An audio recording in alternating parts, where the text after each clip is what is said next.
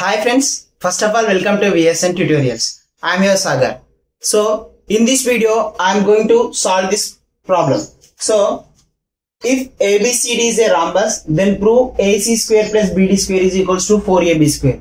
So friends, why I am doing this video means, so it is very helpful for school students as well as the people who are preparing for SSC exams, right? So let us directly start. So before that, this is a rhombus friends. So rhombus, what are the properties of rhombus we must know. So there are two major properties are there for rhombus. The first one is all sides of a rhombus are equal.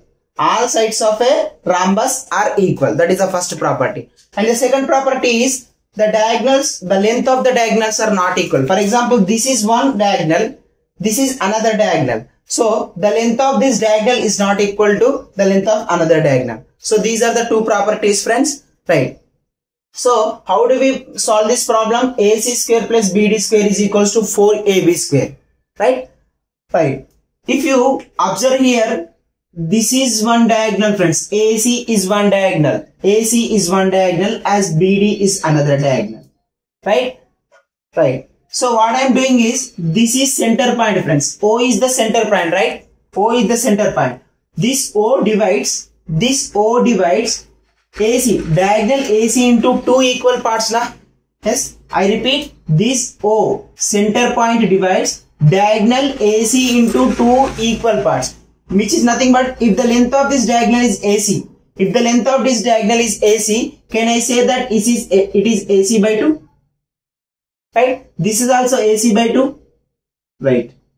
As well, this central point divides this diagonal BD into two equal parts. So, which is nothing but this part is nothing but, can I say it as BD by 2? Can I say this is as BD by 2? Right. So, this is the first step in order to solve this problem friends. Right. So, what I am doing here is, I am taking this triangle friends. I am taking this triangle. Yes. I repeat again, thus each and every side of a rhombus is equals to are equal. Means if this is A centimeter, this also A, this also A, this also A. Whatever you want to take, you can take. Which side you want to take, you can take. But what I am doing here is, in order to solve this one, the problem is in AC and BD. I am taking this triangle. So I am drawing this triangle friends. Right. So this is the triangle, which is nothing but central point O. This is B, this is A. Right. OA, AC by 2. So AB is nothing but directly AB only, you can write AB. And OB, how much we got? BD by 2. Right. BD by 2. So friends, now you observe, this is a right angle triangle friends. This is a right angle triangle.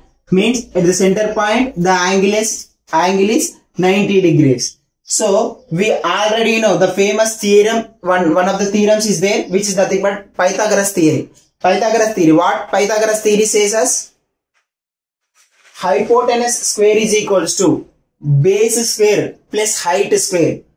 I repeat, what Pythagoras theorem tells us means hypotenuse square is equals to base square plus height square. So according to that, I am writing here friends, observe. Yes, hypotenuse, what is hypotenuse here friends? AB square. Hypotenuse square is equals to base square, AO square. Starting I am writing AO square plus height square, OB square. Right? So now what you do friends, directly substitute the values friends.